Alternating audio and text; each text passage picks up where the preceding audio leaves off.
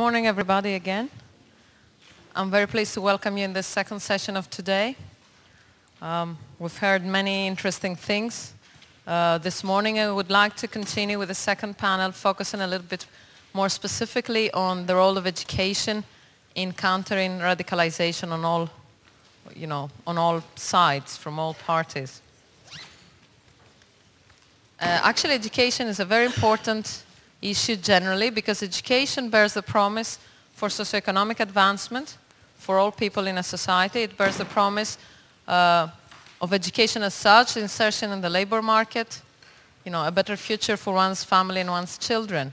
At the same time, education is very crucial for one's socialization into society, into specific reference groups, for one's feeling of belonging. We heard this morning about hyphenated identities. Indeed, education that promotes inclusion and that allows for hyphenated identities and pluralism is very important. And often, the roots of belonging and the roots of respect for diversity, for self-categorization and also categorization by others as a member of a society, as a citizen, but also generally as a resident of a society, starts at education at the early years.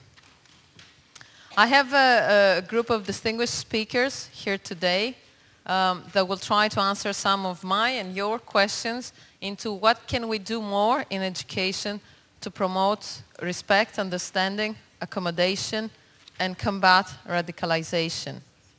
Of course, it would be very easy to say that if we have better civic education or if we have more culture mediators in education, we would solve the problem of radicalization or even the more general problem of discrimination or prejudice.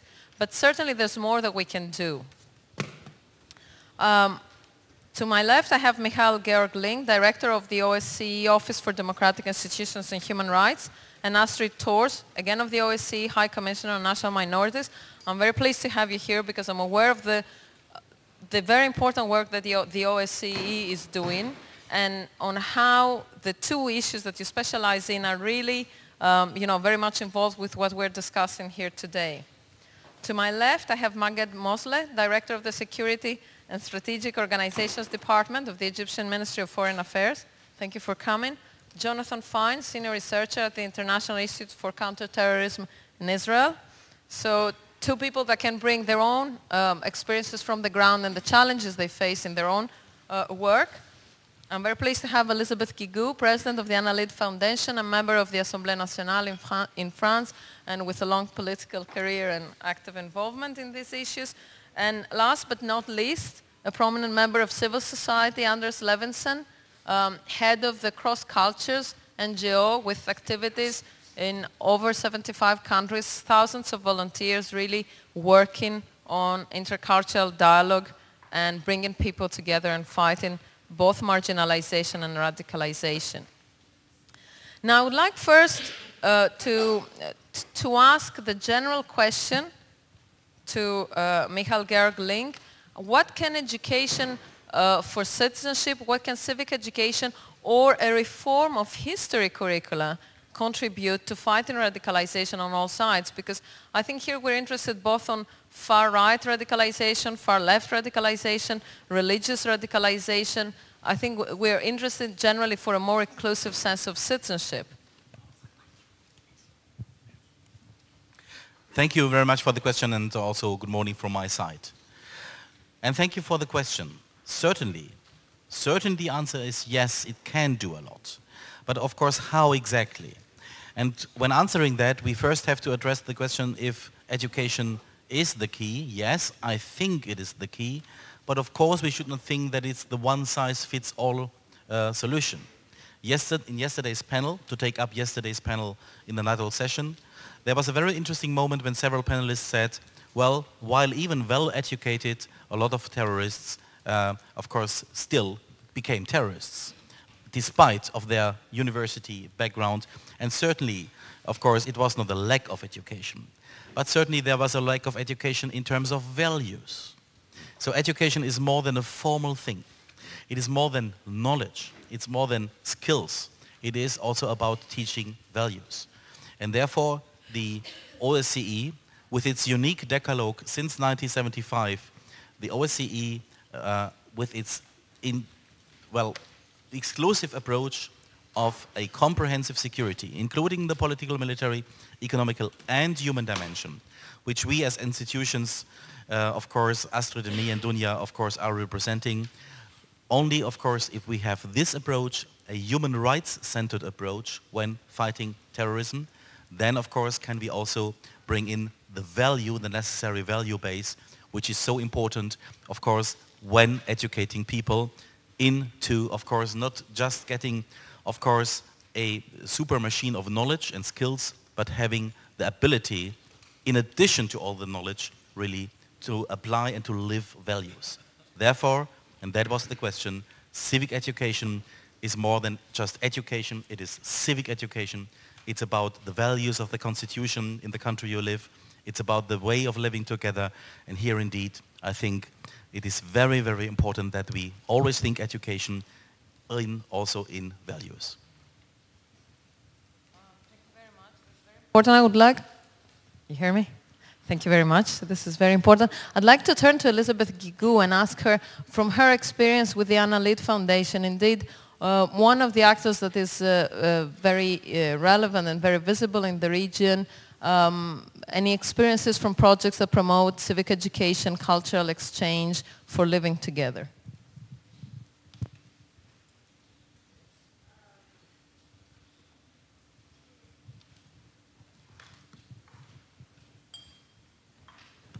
Do you hear me? Yes.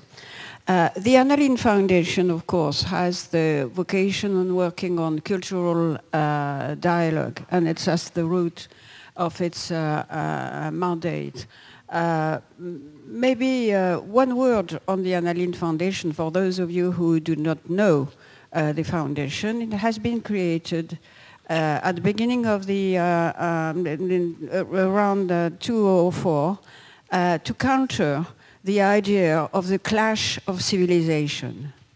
And of course, the roots of the actions of the Anna Lindh Foundation is to counter this belief that we are in a clash of civilization between Europe and the south of the Mediterranean countries and the Arab world, to summarize, but that we are more in a clash of ignorance.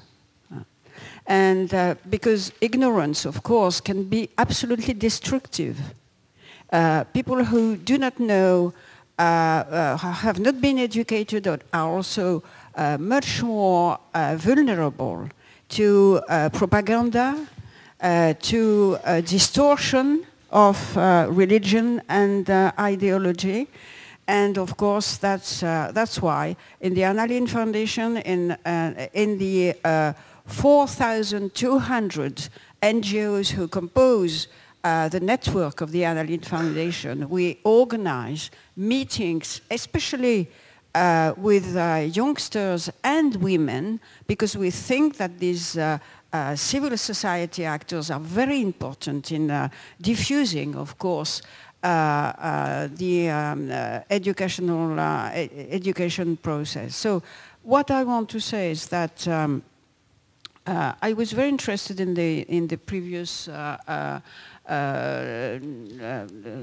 conference, because I think that we have to say that although the roots of terrorism are not inside religion, we need to promote a debate inside Islam, as far as we can do from the outside. I'm not sure we can do, but we have to help those who want to promote debate inside Islam, because I think that it's only from inside of Islam that people can say that they have nothing to do with those who take hostages of their religion.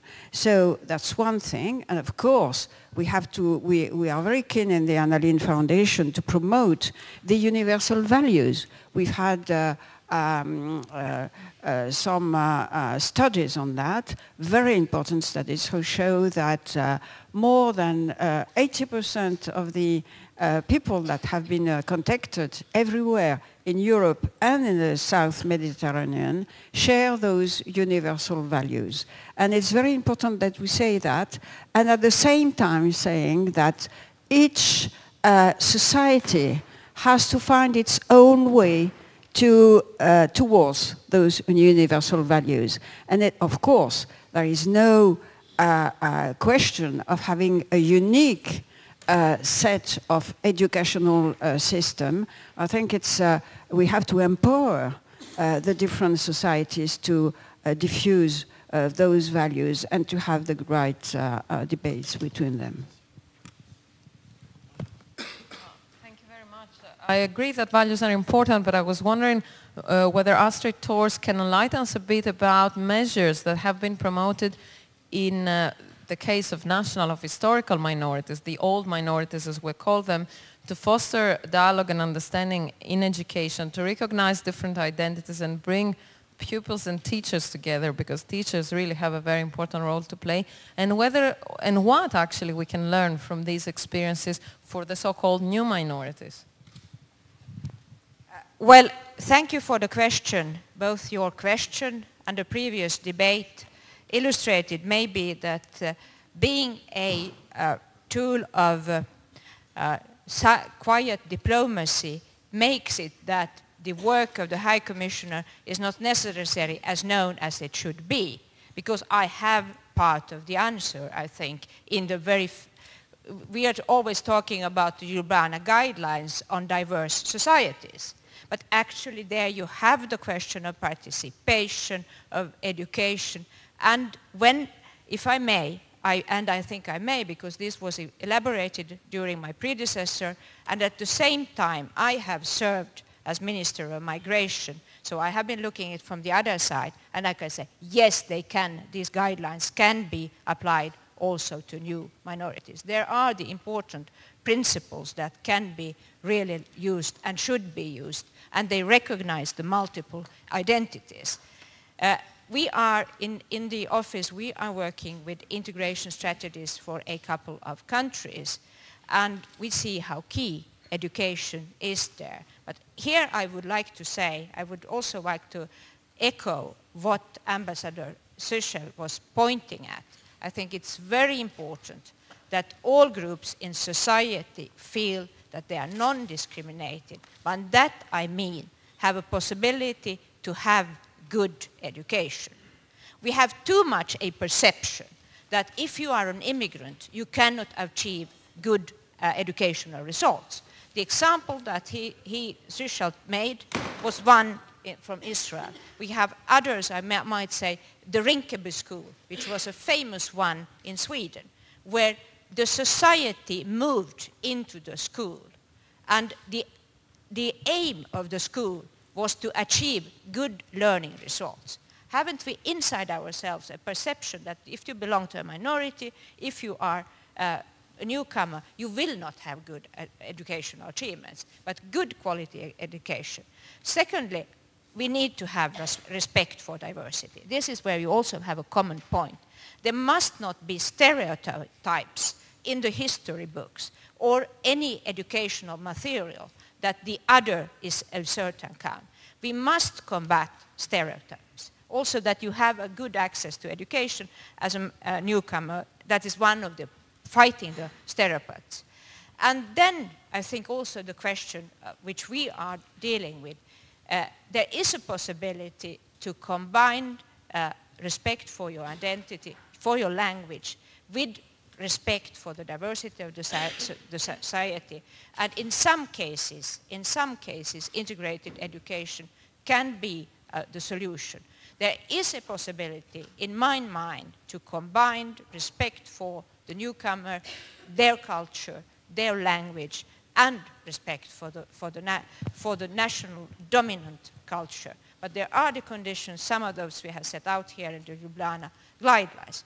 If I may continue, I think we have, I must say, looking at the situation now, OSCE countries and European countries have lost 4 to 5 years in the discussion of integration.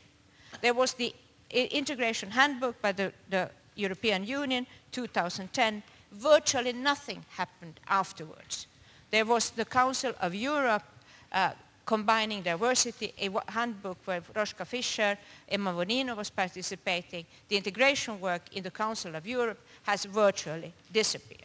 There might be political reasons why it happened. We have lost 4 or 5 years, but let's build on what was in the Council of Europe, in the Ljubljana guidelines, and also in the EU handbooks. They can help us also in the educational sphere. No, I fully agree with you. Actually, if I may do some publicity of some of the work we do at the European University Institute, last year we we organized the workshops with academics and policymakers and people from international organizations, including your office, to discuss exactly how some measures that have worked for historical minorities can be adapted. For instance, you were saying language, the teaching of minority language. Can it be a blueprint for migrant languages? Respect for religious diversity, adaptation of courses, etc. Can it work for new groups? And actually, I think all the OSCE countries in Europe, in Eastern Europe, in Eurasia, in the southern shore of the Mediterranean, all of the countries have experience with what we call native minorities, and they could, I think, use this experience to face new challenges. However, I think you were pointing out to something that is a possible contradiction or tension in education. I'm thinking, for instance, of the case of Germany, where in recent years there's been a strong emphasis on integration, but integration is understood as school attainment, school achievement, and insertion in the labor market. So somehow I remember a couple of years ago in a study, my colleagues were saying, multiculturalism, interculturalism in Germany is for the middle class kids.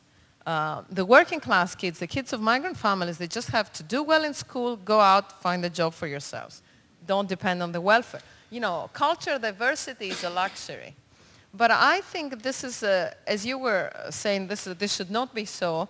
And I think here civil society has a crucial role to play, because there's a lot of activities that can start from schools and that can bring together schools and civil society actors. And on this occasion, I'd like to ask Anders Levinson to speak to us about his experience and his initiatives with sports.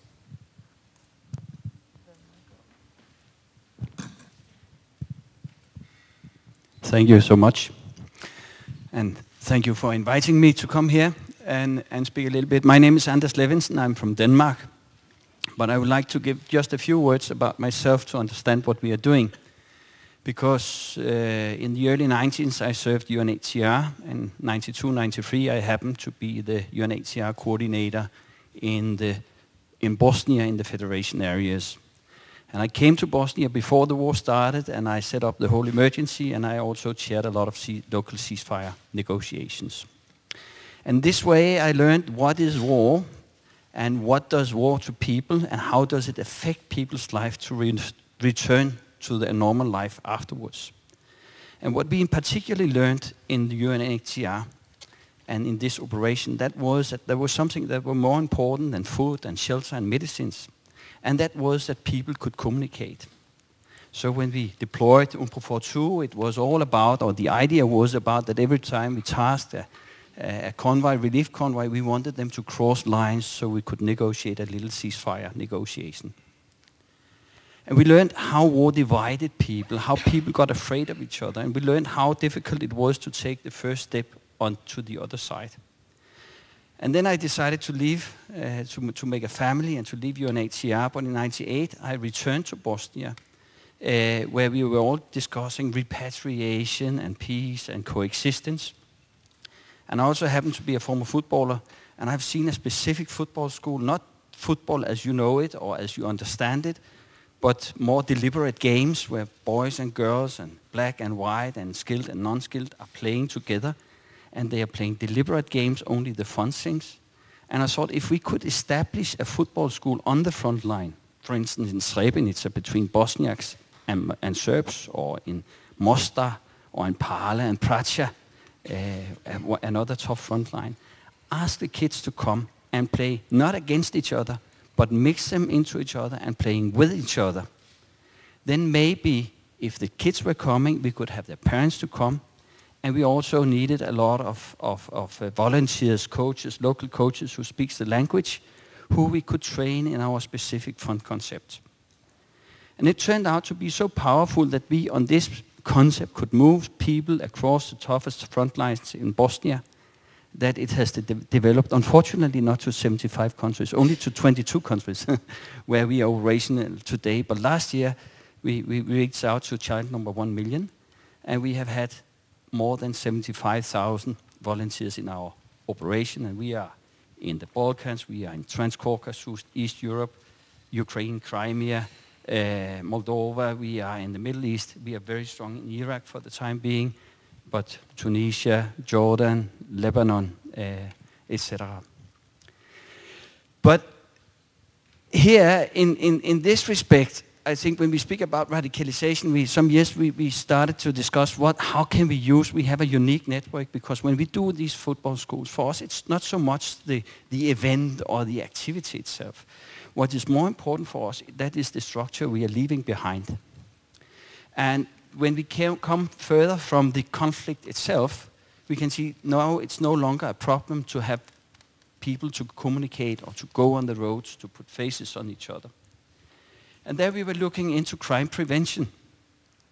Because when we look into crime prevention, which we are today also using in dialogue for combating radicalization and extremism, in the sense that we assume that nobody is born criminal or radical or extremist. It's a process that takes part step by step, escalates step by step, and it's a process we can identify. We can identify risk behaviors. Usually it starts with isolation from family. It could be school dropout or hate speeches among friends or on Facebook. And it's obvious that before we can identify these kind of risk behaviors, the higher is our chances to intervene. So, third, it's also important that when we come to our countries in the East Europe, that crime prevention and these issues are usually meant only as something for police alone, as a task for the police alone. But it's also obvious that it's too important to leave with the police alone. Because we need to bring this down to the people who knows the children, the youth, and their families. And who are they? They are the school, that's a football club, that's a social service, but it's also police. We all know the families from different angles. And then we were looking at a Danish concept, we call it SSP, the cooperation between school, police, and social service. And we saw that they say that efficient crime prevention, that is to build a governance structure, a network between school, social, police, based on simple principles from single sector to cross sector, from national interventions to community-based interventions, from top-down approaches to bottom-up approaches, and from pointed fingers and orders to dialogue. And that's what we try to do. We go into the communities with our football schools. And instead of engaging 12 football coaches, we engage 3 police officers, 3 social service, 3 school teachers, and 3 sport coaches. And we take them on a seminar, and there we play together. And I think what we have learned is that sports can be a very, very good learning tool for bridging and bonding, because we touch each other, we sniff to each other, we push each other, we fight with each other, we laugh together. And we know as sportsmen something happens between us when we play a good game. We connect to each other. And afterwards we go out and build confidence to the kids and their parents by organizing a football school. And hereafter we go in and try to set up this governance structure. So this is, for me, education here, that's also about the structure we build, and it has something to do cross-sector, and it must be built on dialogue the whole way through, and communication. Thank you very much. Yeah, such programs give us hope. I would like now to turn to Magget Mosle, because I think it's in a way easier to speak of these issues when we remain in the school environment. But what happens when one deals with the state institutions and from a ministry, when one has to think of functionaries or even police forces, what are the challenges that you face, and what are the initiatives you have taken to address these issues? I mean, today we speak a lot about lifelong learning, for instance. Have you, have you had initiatives on this? Thank you very much for inviting me and for the question. I would like here to look at religious education. I think every person needs around 3 liters of water every day, 2 to 3 liters, but unfortunately most of us don't have those. Similarly, every human being needs between 0 and maybe 200 gigabytes of religious education every year. And it varies. Religious education, I mean about education and into education for confessionals.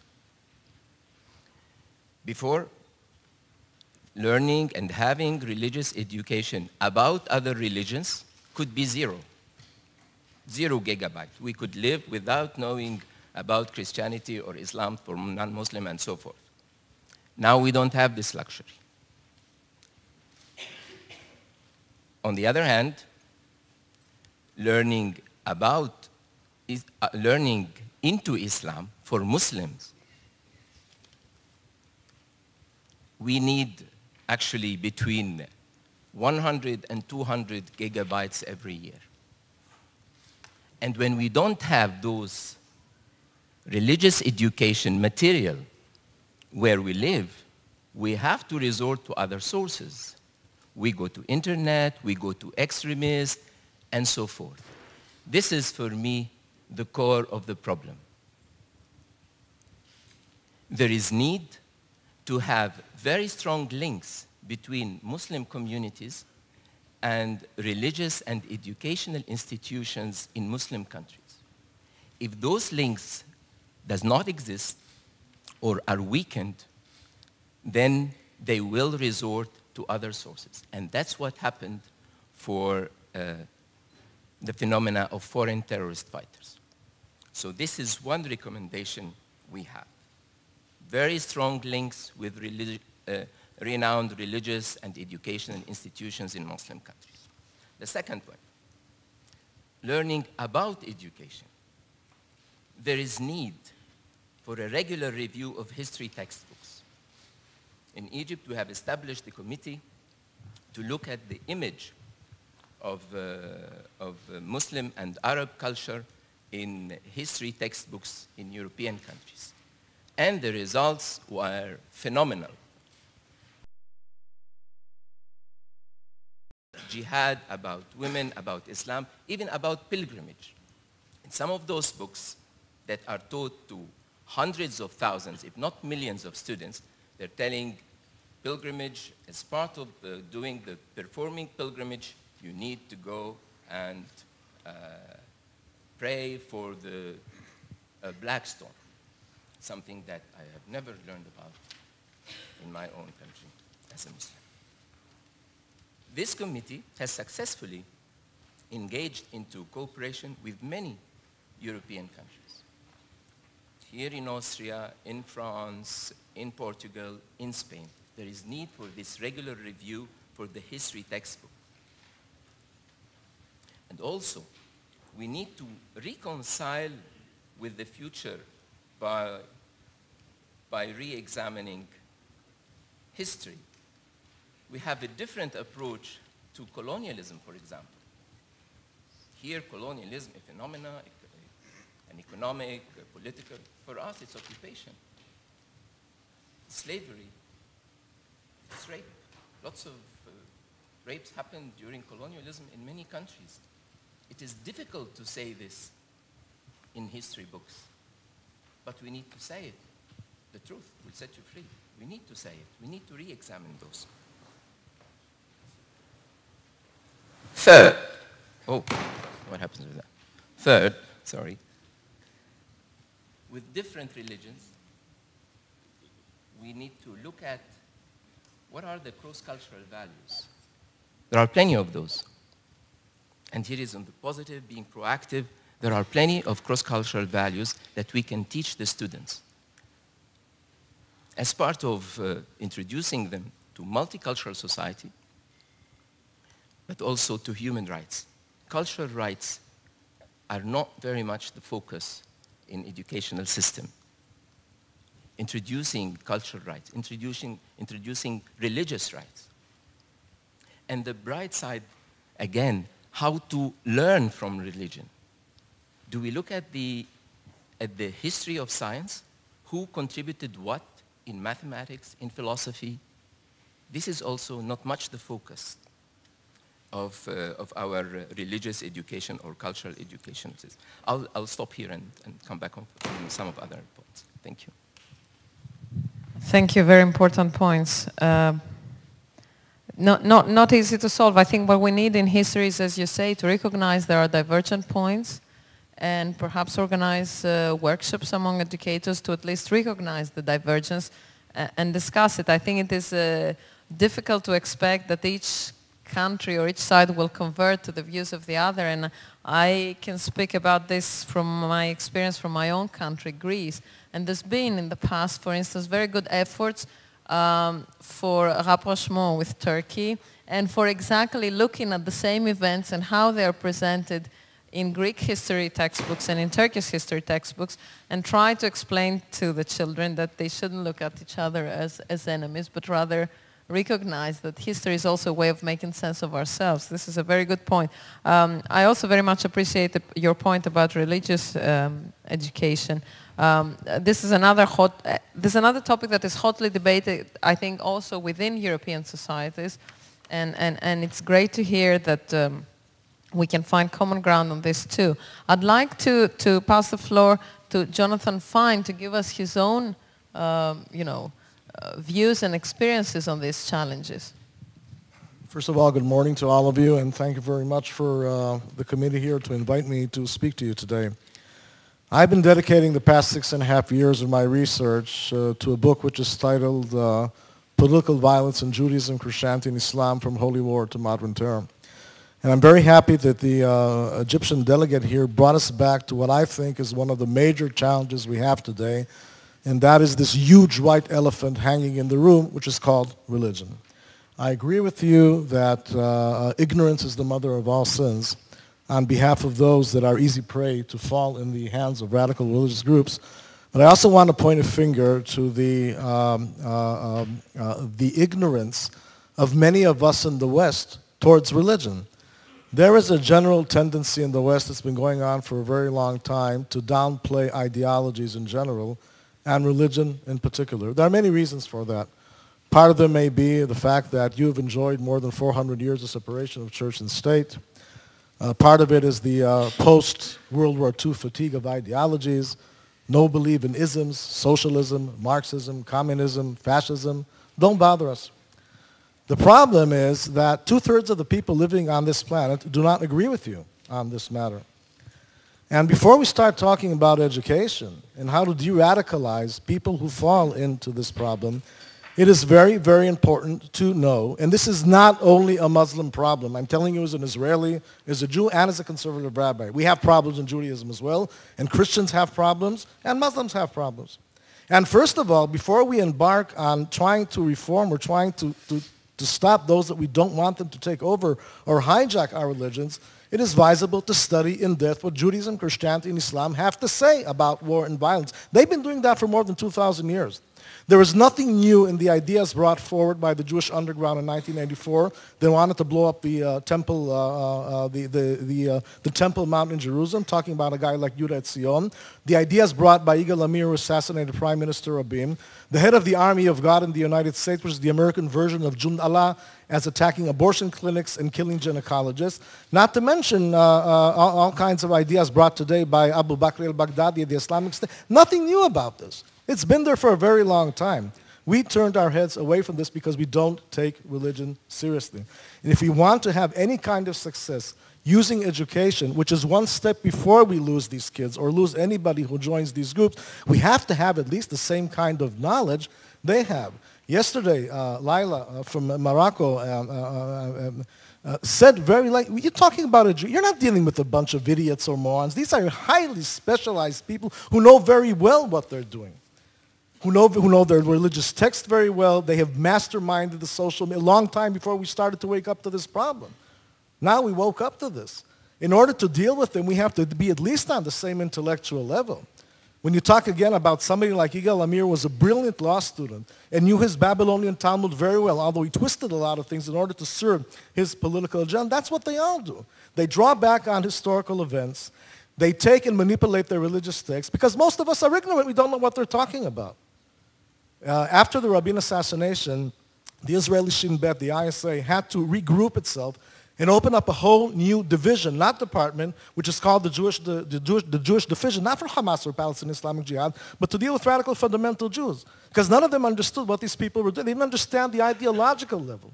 And the same thing goes with Christian identity groups, and the same thing goes with radical fundamental Muslims. You can kill 200 terrorists today. It is very hard to kill an idea. And if we don't understand the ideology, we'll never understand the strategy, and we'll never understand the tactics that these groups are using very skillfully and unfortunately with very lethal outcome. If you follow the justifications brought forward, I can give you 3 short examples of people who have committed assassinations. When Yigal Amir was arrested after killing Prime Minister Rabin, and he went into interrogation, he was asked by his interrogators, why did you do this? And they wanted to talk about the political aspect of radical Israeli right, left. He said, what are you talking about? I followed 2 clauses in the Babylonian Talmud, which are called the law of the persecutor and the law of the informer, which had to deal with special problems Jews had in the Middle Ages under Christian and Muslim domination. It had nothing to do with Rabin Arafat in Oslo. And I did my interpretation. They didn't know what he was talking about. Most of the Israelis didn't know what he was, because they've been detached from religious studies. You take the arguments brought forward by the American Christian Army of God or various Christian identity groups, how they manipulate basic ideas in Christianity, such as pacifism, just war, and crusade. Most Christians don't know what they're talking about. And not to mention when you come up to skillful, more radical, for example, Sunni Muslims like Hassan al-Banna, Sayyid Qutb, Abdallah Salam Faraj, Khomeini from the Shiite side, these people are masterminds in what they're doing. They know their stuff very well. They know how to market it very well. One more last example I want to give you is you all remember the execution of Nicholas Berg in May 2004 in Iraq. And he was executed by self-appointed leader of Al-Qaeda in Iraq in those days, Abu Musa Zarqawi. Zarqawi reads a chilling speech in front of a video. I don't know how many of you have bothered to translate the speech and follow him stage by stage. Get to the last part of the speech where he tries to justify decapitation. Anybody who knows Sharia law and Sunnah Islam knows there are very many ways of ruling fatwas and dealing with these things and how to do it. And Zarqawi is not exactly the biggest expert on this matter. But what he did was something very typical than what all radical fundamental religious activists do. They draw on the past. He goes back to a hadith that talks about how the Prophet dealt with prisoners of war. It doesn't matter what really happened historically, but he draws the legitimization. He did that. I can do the same thing, which is a bunch of bollocks, by the way. Ask any Muslim who really understands Sharia and how these things are really implemented professionally. This guy went astray completely, but most people don't even know what he's talking about. And that, I think, is a necessary precondition of dealing with these radical groups. May they be Jews, may they be Christians, to study religion in depth and not to run away and bypass this huge white elephant standing in the room. And one last thing. And it's not easy for me to say this as a rabbi, besides being an expert in terrorism, counterterrorism, EU and US policies in the Middle East, which I've been dealing with most of my adult life in the Israeli Defense Ministry and other institutions in Israel, and my academic background as well. Some of our texts are problematic. Wake up to this. In Judaism, in Christianity, in Islam. Not because of implementing a mechanism of interpretation. Some of the texts themselves are problematic. I have to stand every morning and read and pray. And some of the things, I just don't want them. And I have to find a way to get around as an educator, by the way. And I know that I have a lot of priest colleagues and imam colleagues who agree with me on this.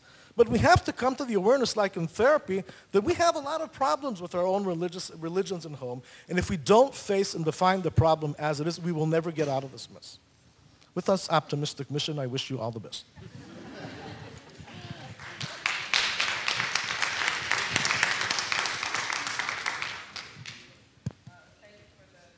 Speech. I think we agree that there's something about religious extremism on all sides, and we agree we need more education. The question is, in my view, I mean, I like your approach, because I've been a sociologist. I look at religion from a sociological perspective, and I do see that a lot of the things exactly that are written in the holy texts of the different religions come from a particular historical context and should be actually reinterpreted. The question is that eventually religion is also about security, existential security of the people, which is now intertwined with other types of security that are mobilized in public discourses, such as actual security from terrorist acts. And the question is whether we can see education, both religious education as enlightening people about their own religion and the different religions, but also learning about each other as a source of feeling more secure. And with this, I would like to open the floor to questions to all of our speakers.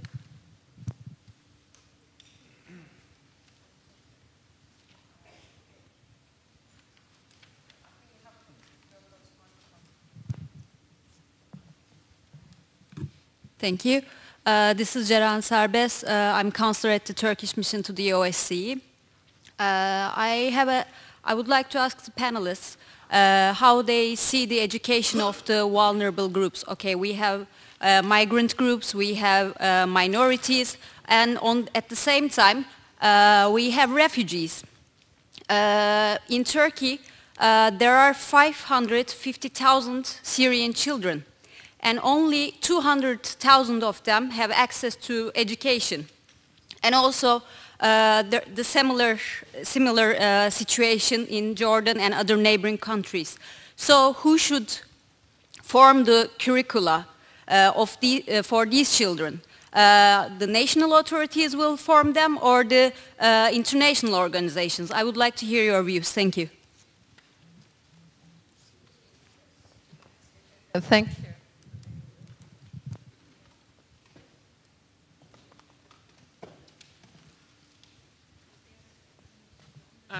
Hello.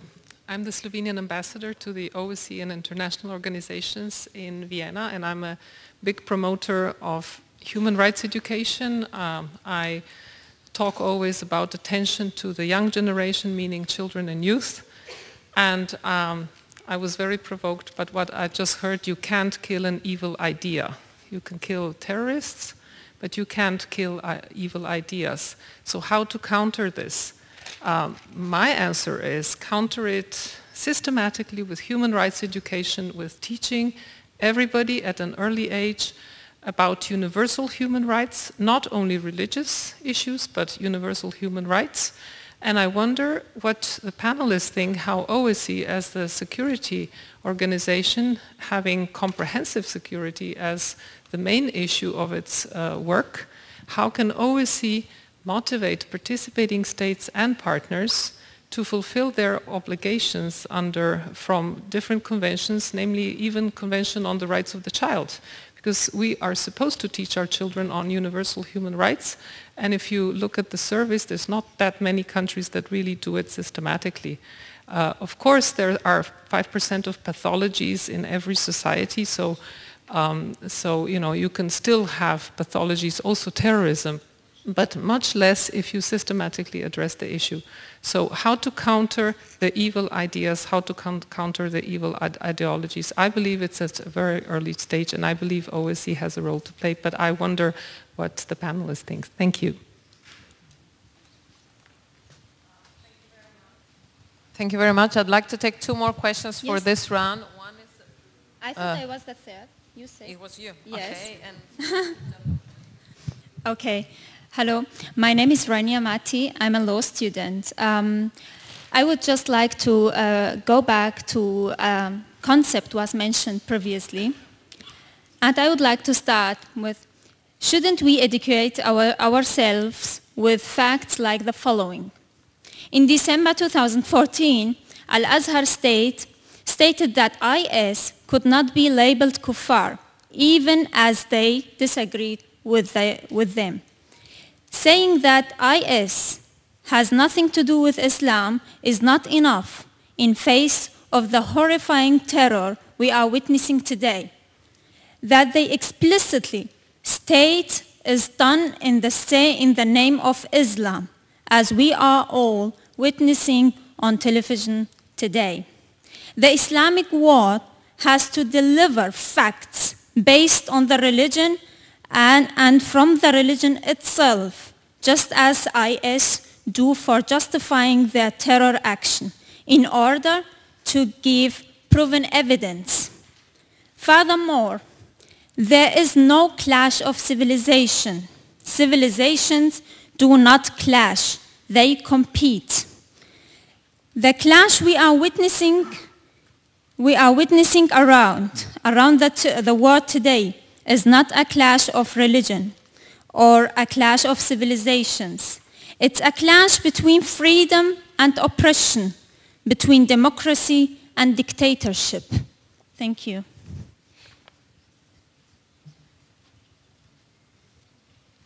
Thank you very much.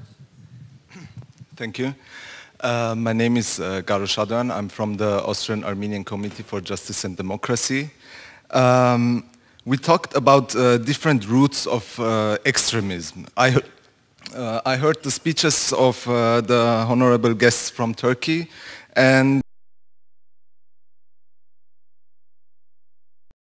as it was also mentioned, and this is nationalism, which is responsible for terrorism and also genocides. So this year the Armenians commemorate the centennial of the Armenian genocide, the root problem of which is in the absence of justice. 1.5 million Armenians were annihilated in Turkey. The entire Armenian population in the historical Western Armenia or today's Eastern Turkey was destroyed. However, the Armenian genocide is still denied by Turkey. We talked about extremism in history books, but the Turkish history, the Turkish education system and history books are teaching wrong history and are therefore responsible for numerous violence against minorities in Turkey, especially the Armenian. So shouldn't we also discuss more the roots of nationalism and not just the religious? And what is the OSCE doing for teaching rights, history and education in their member countries? Thank you. Thank you very much. Yeah, it is true that religious and national identities are intertwined, and I think Anders and his experience in former Yugoslavia can tell us a lot about it, but I'd like first to give the floor to Elizabeth Guigou, reacting to some of these questions.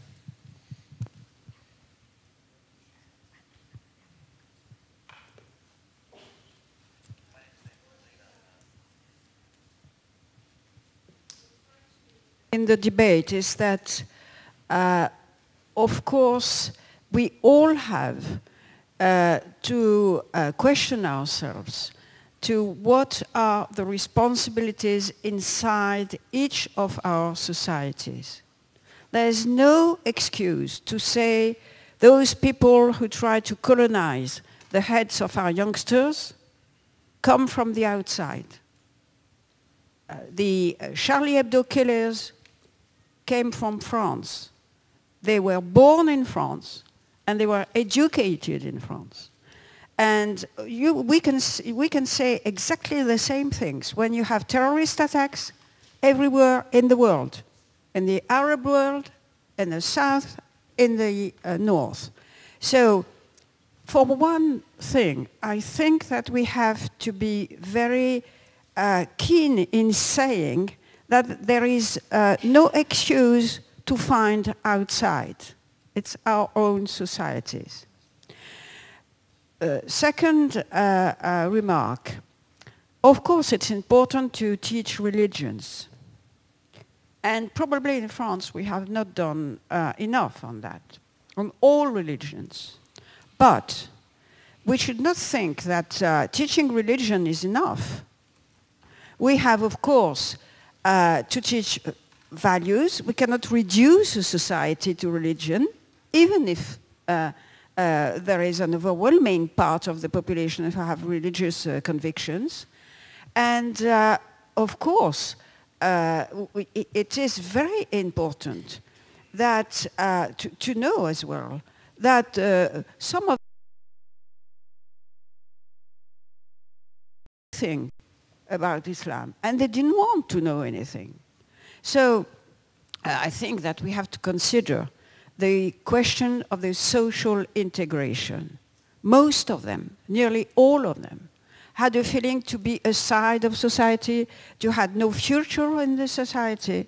And of course, we could see that, for example, in the southern Mediterranean countries, but it's also the case in Europe, the question of youth unemployment is, of course, it doesn't excuse, it does not explain, but of course it's a question to consider. Therefore, we have to work on, in each society, on what explains that youngsters completely cut, in fact, with their roots. Because we can see in France, for example, the families are calling for help. They just don't understand why their children go like that. So, and I think that it's not a matter for a society to teach its values to other societies. We have common values, universal values, but it's in each society that we have to work. And what the Anna Lindh Foundation tries to promote is exchanges. Because it's only if we have debate, if we have exchanges, that we can understand each other and to understand the differences and to build a common approach, although we are different. And I would say that in the actions we promote in the Anna Lindh Foundation is, for example, the question of translations between Arabic language and minority language inside European languages and vice versa. Because we don't know anything in Europe about, for example, what has been the Arab thinking in the 19th century. There has been a nada. What do we know about that? So we have to, I think that the key is in exchanges. What do we know of each other? What do we want to do together? And the core of the Anna Lindh Foundation is to mix people, to put them together, to put women together, to put youngsters together, to put adults together, so that they can have debates on common challenges that they face, be it religion, be it unemployment, be it social integration, be it how do we face, how do we use internet, how do we express ourselves, how do we deal with that? And it's only in those exchanges that I think that we can find, there's no way to try that we will solve the situation in imposing from the adult to the children, from one society to the others. It has to come from inside the society, and it cannot only come from mutual understanding and mutual expression, and of course about mutual exchanges who come from knowing each other and meeting with the others, meeting and mixing with the others.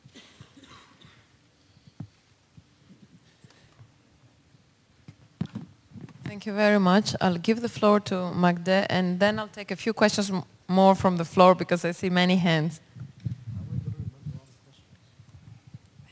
Thank you. First, regarding the Al-Azhar and the fact that Al-Azhar did not call, ISIS kuffar, it's not for any institution to decide who is a Muslim or who is not a Muslim. Al-Azhar can say, according to his knowledge and to his fatwa, that this fact is not Islamic, is not in line with the Islamic teachings. But we cannot give anyone or any institutions to say who is Muslim and who is not, because this is what ISIS are using. They say those people are not Muslims, then let's kill them. So this is why there is need for those institutions to help educating the teachers, educating the imams in the West. And the education is not the answer to all problems, because I got the feeling here that if we fix education, everything is fixed. Not really. There is a role for the state. The state needs to look at all those root causes. Sharik in the last session spoke about individual, community, and so forth. There is a role for the state to deal with the marginalization. Why those people born, educated in a democratic country, they decided to go and kill others. The second point here is it is very important to look at human rights education. We have to educate people about what is human rights, the freedom of the media, but we need to focus on responsibility. What are the responsibilities that come with that? Freedom of the media, of course. Having this cartoon, is it freedom of the media? Is it insulting for 1.4 billion Muslims? Maybe. Having it published again, I think this is beyond freedom of the media. And again, and again, and tolerated. States need to regulate that. The limits of expressing your views and the intentions beyond that. All newspapers, all media instruments, they have political agendas here and there. Some are within the law, some are against the law. Thank you. Thank you very much. I'll have to take some more questions. So first I have the lady with the white jacket, and then I have you. Thank you. My name is Sana Mandarlini. I'm the co-founder of the International Civil Society Action Network. I'm Iranian-British citizenship. I live in America. My husband's Italian, so I am multicultural on multi-levels. And my point, and the question that I wanted to raise, is that I think each of us need to look inside ourselves within our own context. So for me growing up in Britain, and I see the next generation of kids growing up, there's a tendency to feel excluded. It's not something that, frankly, an English person can understand. It's everyday racism that is there. Sometimes it's visible, sometimes it's invisible. And I think that if we're going to have this conversation, we need second-generation immigrants on the panel and on the podium actually explaining what it's like to grow up in these environments and be, on the one hand, a citizen, but on the other hand, implicitly excluded from certain spaces. The second thing is that we have to admit the gross violence that Western countries have perpetrated across the Middle East in the last few years. We can talk about the extremism and the violence that we've seen in many places, but the bombs and the drones and the endless bombing of Palestine, of Yemen, of you name it, I mean, this has an impact. We have to talk about that. And then finally, when we talk about Islam, to me, it seems that Wahhabism has spread and become the dominant version of what people understand as Islam. And that's about talking about Saudi Arabia. It is about talking about states and what their agendas are. So these are elephants in the room, but I think these are big elephants that all of us have to be open to talk about and be honest about, because the problems are becoming more and more profound for all of us. Thank you.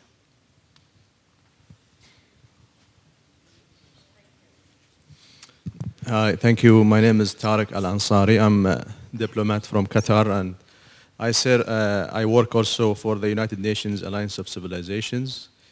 And I have a question when it comes to education as a pillar that we focus on in our work.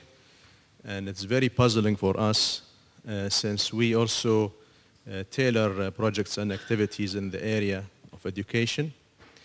And one of the puzzling things we faced, me and my colleagues, when we discuss this issue, is how to tailor such programs in areas of conflicts, and what will be the advice for the occupying power of occupied nations, for example, like Palestine, and what will be the responsibility of the authorities running the education curricula, the authorities of the party under occupation. Because at the United Nations we recognize that protracted conflict is one of the worst reasons for the spread of terrorism. This is in accordance also with Pillar 1 of the UN strategy on counterterrorism. So what will be the responsibility of the occupying power to teach their children the culture of peace, and the responsibility of the people under occupation. While we have a relativity issue here and specificity, there is a difference when it comes to the suffering and the situation of both sides. So what will be the responsibility? And second, I agree with the gentleman who said, the panelist who said that media should be regulated if it touches the freedom and insults the others, because there are security implications. And this is mentioned in Article 19 of the International Covenant on Civil and Political Rights and the European Convention on Human Rights. And there is no excuse when we say no, the media is free and it can even insult people and we cannot do anything about it, like some panelists who said that yesterday.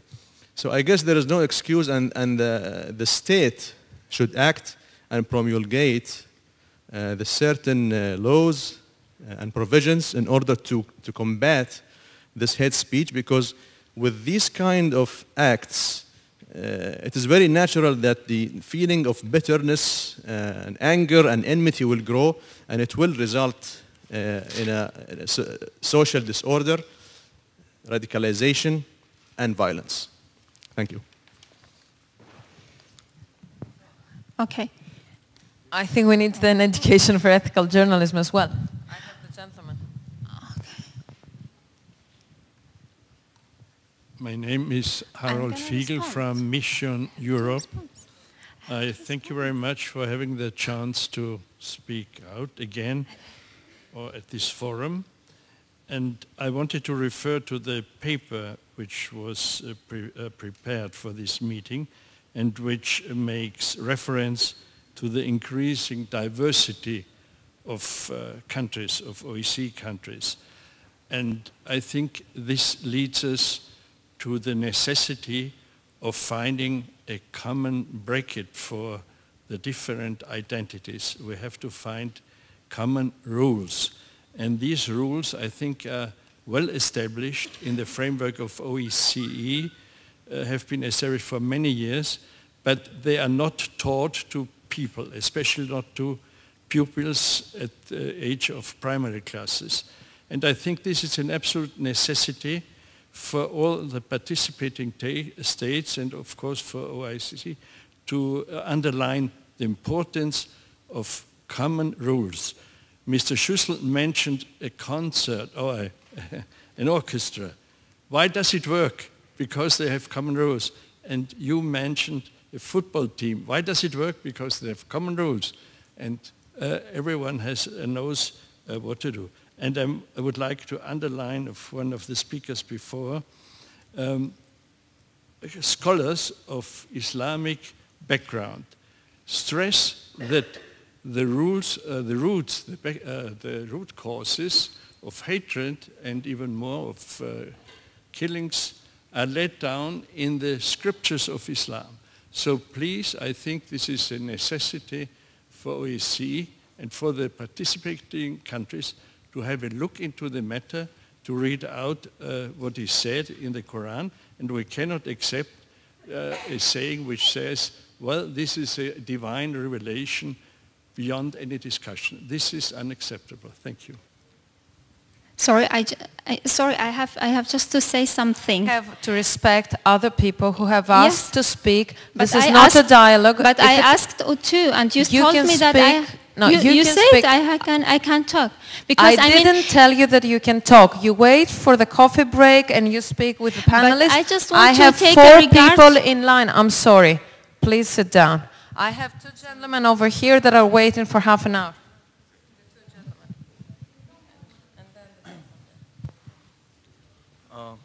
Thank you. Darinel Rodriguez from the Global Partnership for the Prevention of Armed Conflict. I've been reflecting about this morning's session and this session and some of the tweets about radicalization being a process that does not happen spontaneously, but sometimes it's a led process. And It's not a question, but more like a comment and maybe something, or an anecdote, and maybe you can reflect on it. About a year ago, I was talking to a woman from Somalia and one from Sierra Leone. So the one from Somalia, she was telling me, she's like, you know, just 20 years from now, I was not wearing a veil. I could go out, you know, at home. I didn't feel this pressure to behave in certain ways. And then in one generation time, this changed. She said, like, why? And she said, well, a big part of it, it's at school.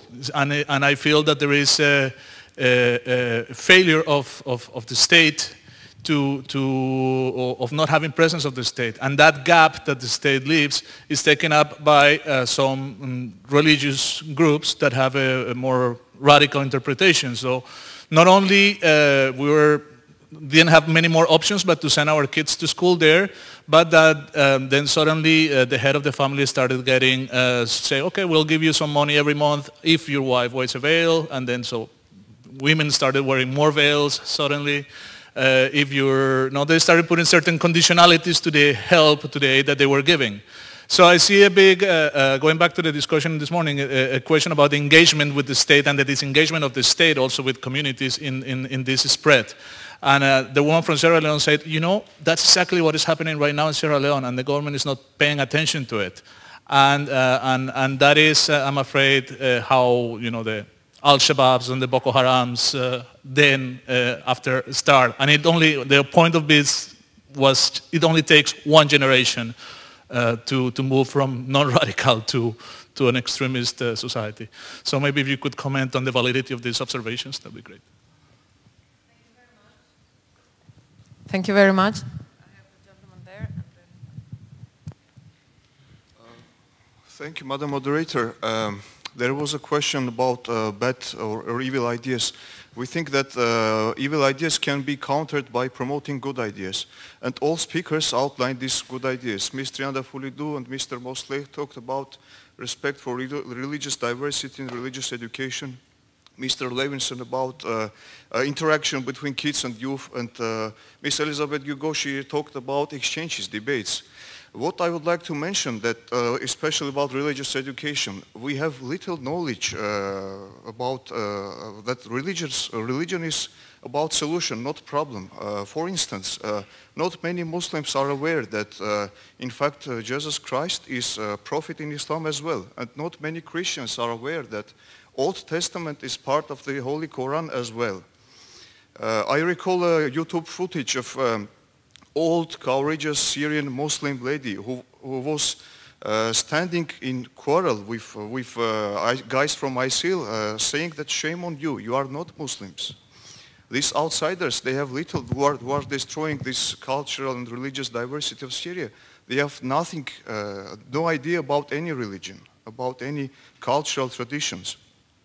So this point about religious education is very important. And second point about interactions, about debates. To have interactions, to have debates, we should have freedom, human rights and fundamental freedoms in place. We should have governments respecting these rights and freedoms and promoting. This is the primary responsibility of states as main actors. In this case, in this environment, of course, interactions, football games, debates will be possible, which is again very important for reconciliation. These open debates, you know, freedom of movement, freedom of expression. These are very important for reconciliation. I would like you to elaborate more ideas what we can do in this regard. Thank you. Thank you very much. The last question for this round. Thank you. My name is Antti Pentikäinen and I convene a network of religious and traditional peacemakers, and I have a small point, but I go back to the previous remark because I think somehow we are still missing the big picture. I used to run an NGO that is very deeply present in Somalia, and we work in Yemen, and it's not just some groups, it's actually Al-Shabaab that is providing the best possible education available in the refugee camps in Somalia, and it's Al-Qaeda of Arabic Peninsula in Yemen. And this is the reality happening, and I don't see any international organization nor the international community understanding this change phenomenon and how that's going to impact us. I would like to highlight this reality.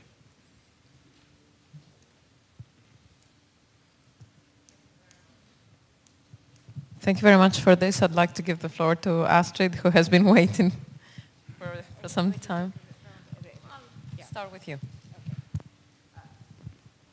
It's always dangerous to start, but your mind is full of things. I think a concrete question was asked, what could OSCE do regarding human rights education for all, as is our duty?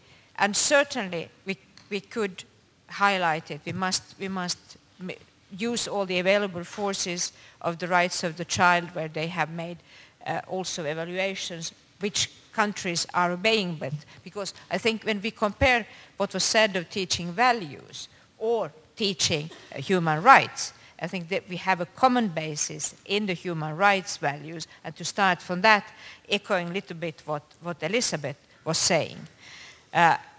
The curriculum, who is deciding upon the curriculum in refugee cases? I think there is neither a one-fits-all situation. We have some good practices where the country that is taking the responsibility, if you are allowed in as an asylum seeker, and further the country is deciding on that curriculum. But there is also the respect that the young person can uphold the own culture, the own language. That is the good practice that I hope could be continued. But as I said, there is no one size fits it all. And certainly we can see how big the crisis, refugee crisis, is in the world, because previously it was the first thing to ensure that children have some education, even like the school in the box. And this is also, even if you just school in the box, something to do. I have seen refugee camps organizing the schools themselves. Everything like that must be promoted, because that is also, otherwise you will have more and more difficulties in the future. Education, states drawing back from the education. We can also see from Pakistan what once has happened there. Maybe we could join forces talking about the coming development goals, because we must acknowledge that something happened during the previous Millennium Development Goals exactly in the field of education.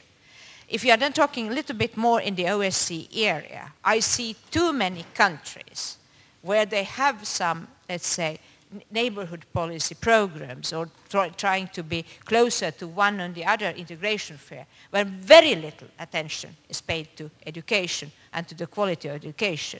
We know that that is the problem, because there is not a key for some of the organizations that they are approaching, but it is a real problem, and it leaves more space for that.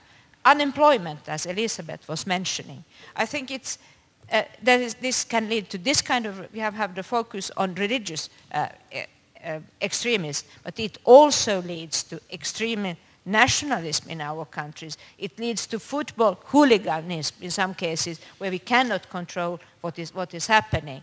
And at least a form of youth work, that we know after the school who is where, and that there is a clear picture maybe for a youngster of a different background, that there are youngsters also native in the country who have equal difficulties. Otherwise, you know, if they're not treated, it can be that they get the perception that only he or she is discriminated, as we have seen.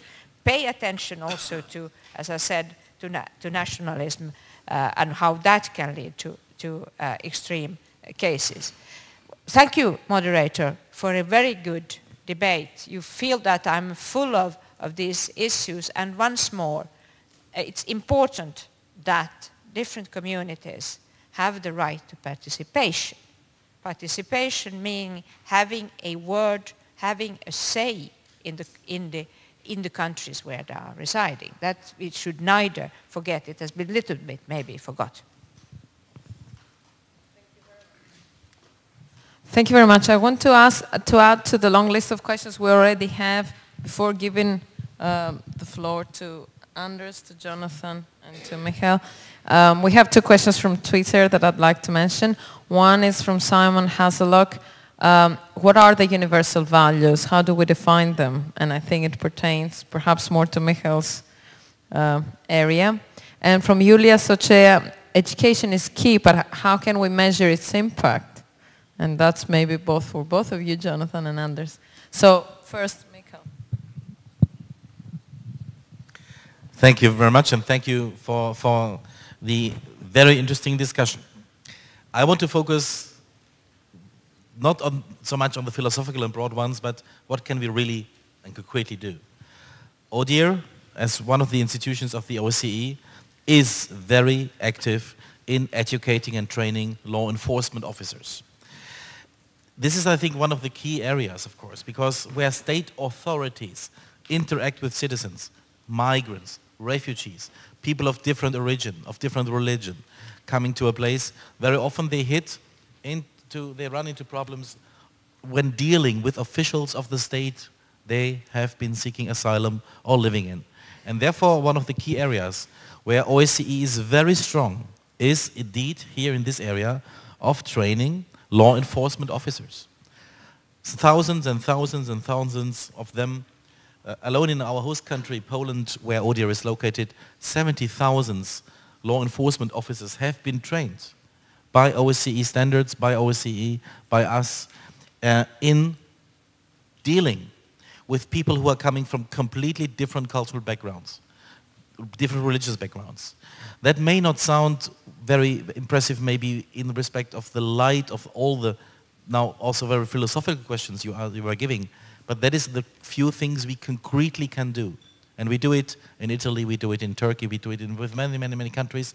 And I think that is a very concrete step where OSCE is strong, is really, really strong and can concretely help in a better understanding, because our, and that was from the very first moment of the CSCE in '75, that was at the very core of the project, of course, how can we also improve the individual human rights situation, and this is about that.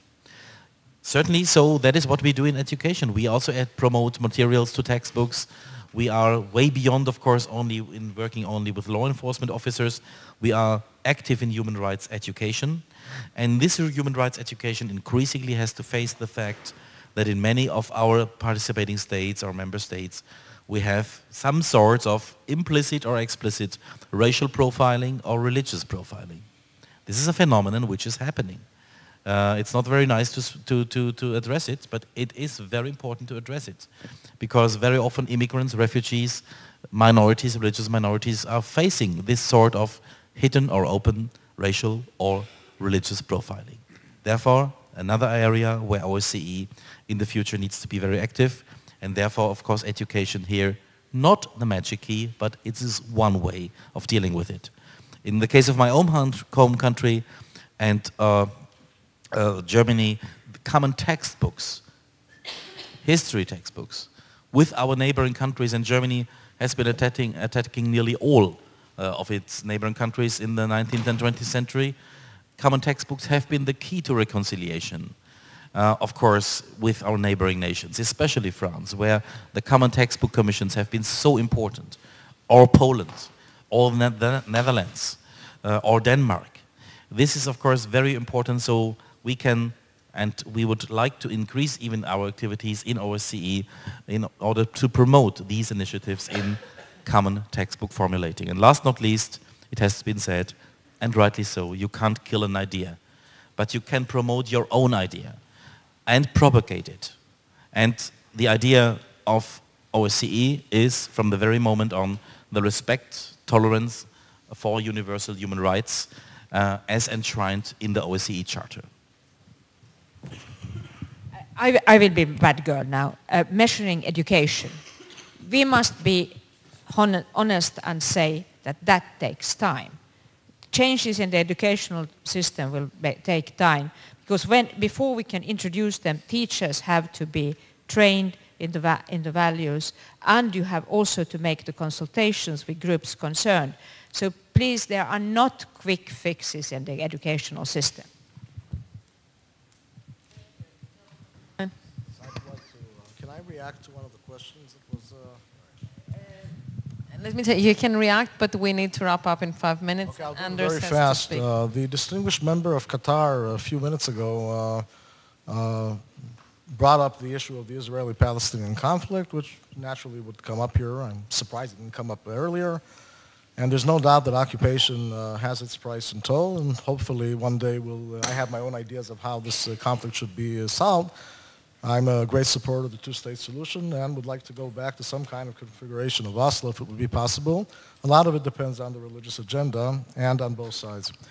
But I must admit that hearing moral criticism from a delegate of Qatar, when this country for years has been supporting dawah activity, dawah money, to the worst of the global net terrorists that are walking around the face of the earth. I won't challenge the Egyptian delegates here to tell you what they think about this. I must admit that some kind of modesty and some kind of integrity should be put in place, not to mention the propaganda money going into some of the worst anti-Semitic propaganda that's running around in the Muslim world. Thank you. Thank you. Just a few small comments. First, I will thank my partner next to me, Elisabeth Gugi, for your excellent intervention before. I think it's all about social intervention. And I heard you say that the key is exchanges, the mix of people, the meetings we are doing cross-cultural on the values. And I think that's very important. In Bosnia, when the war started, we didn't see the religion at all. It became part because they were distributing the relief to the different parties. I'm also sitting back with the feeling that for me, it's about how can we create dependency, obligations or commitment between people. Not how can we make people free from each other. And by this, I can try to say carefully, I would downplay the human rights perspective a little bit. Because if we go to the inner circle of human rights, that is how can we get our freedom from each other. We are protected by the rights.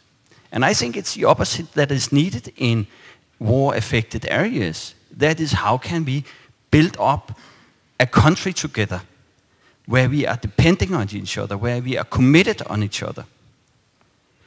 And that takes, of course, that the first thing in the very close community is that we link people up. In the long term, yes, we can use the head and understand what needs to be done in order to become dependent or obliged to each other.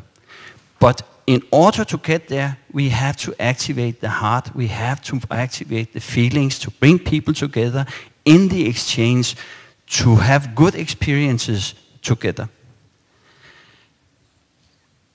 So I would say we need to refocus ourselves. If we look to Balkan, we were in an excellent process until 2005, where we wanted to promote peace through cross-border civil collaboration. And then we swapped strategy to economical development and human rights approach. With the result that we made all the warlords strong, supported corruption, and all regional efforts were suddenly shut down from almost one day to another. And that's also my last comment to this. And that will be for the Turkish lady who said, who is going to make the curriculum? And maybe we have good practices, but we certainly also have very, very, very bad practices. Please ever do like they did in Bosnia, where you have the school system, 2 schools under one roof still, which is counteracting the whole peace process and the building of the country. So that the Muslim children are going into school from 8 to 12 o'clock, teaching Bosniak language, Islam, and Bosnian history, knowing that Izetbegovic was the president during the war. But from 1 to 5 o'clock, the Croats are coming in the same buildings with different teachers. They are Catholics. They teach Croatian, which is almost the same language. And they teach Croatian history, learning that Tuđman were the president during the war. And only 500 meters from there you will find a Serb school. They are Orthodox. They teach Serbian. And they have Serbian history, knowing that Milosevic or Karadzic were the president during the war. And that is only to cement the former front lines. I don't know how international society could ever accept this. So I would say it's a very, very sensitive question because, of course, children should have education. I don't know what went wrong, but I know when I stayed there, we tried to fight to keep one Bosnia. And today we did the different thing, and I think the school system is a very big part of it. Thank you very much. A final 1-minute comment from Elizabeth and Magda. Yes, thank you. Just a brief comment. I think that our debate showed that there is a shared responsibility of governments on one side and civil society on the other side. And of course the OSCE is a very good example of mixing people coming from civil society and from governments, because unless we do that, we won't find answers to racism and, of course, to wars and conflicts that are very in our neighborhood. And I would say that we have to say that the Israeli and Palestinian conflict is really a cancer, and we have both on governments and on civil society to resolve this very painful question. Like my neighbor, I favor the two-state solution. I promoted inside the National Assembly in France a vote in favor of recognizing the Palestinian state. I think we will have to go to that. I don't know if, of course, I'm not asking for everyone to share this view, but I'm sure that unless we respect each other, we assure that each part of the world can have its own expression. Unless we do that, we are completely out. We can have all the educational system, we won't succeed. And this afternoon, Ambassador Atam Atala, who is the executive director of the Annalene Foundation, who is sitting there, will say more about our programs. But the key question is exchange and debate. When with the Annalene Foundation we reach with a program called Young Arab Voices, 90,000 youngsters in the southern Mediterranean. That's very important and they had the opportunity to exchange with young Europeans. And it's, I think that what we have to promote is really cross exchanges, be it translation, be it exchanges on each challenge that we face. It can be climate change, it has to be unemployment, and of course peace and tolerance.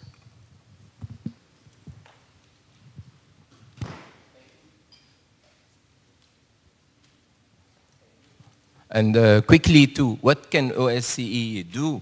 OSCE can help us spread the counter-narratives of ISIS and terrorists, can help us providing Muslim minorities in Europe with the 1 gigabyte of religious education they need, otherwise they will get it from ISIS. OSCE can set an index for intolerance and discrimination within the participating states, can look at those root causes of contentious and sensitive root causes of terrorism. When we look at double standards, many minorities would feel that double standards is the reason for that, being occupation or others and so forth, but we have to look at double standards. Can help us also remember the atrocities that were committed. Last year there was a decision on anti-Semitism, but unfortunately there was a decision on counter-discrimination and the Islamophobia that was rejected, that could not pass. What message OSCE is sending by that? Help us remember the Srebrenica and what happened there. Help us remember the Marwa al-Sherbini, a woman who lost her life in a court just because she was a Muslim. Here is what can OSCE do. Thank you. Margaret, you made my life easier. I don't need to make a concluding statement. I think you made it because I think I would like to actually give the floor to the next panel that has been patiently waiting. Thank you all for your active participation and leave it at that because I think it was a very good message for the OSCE. Thank you all.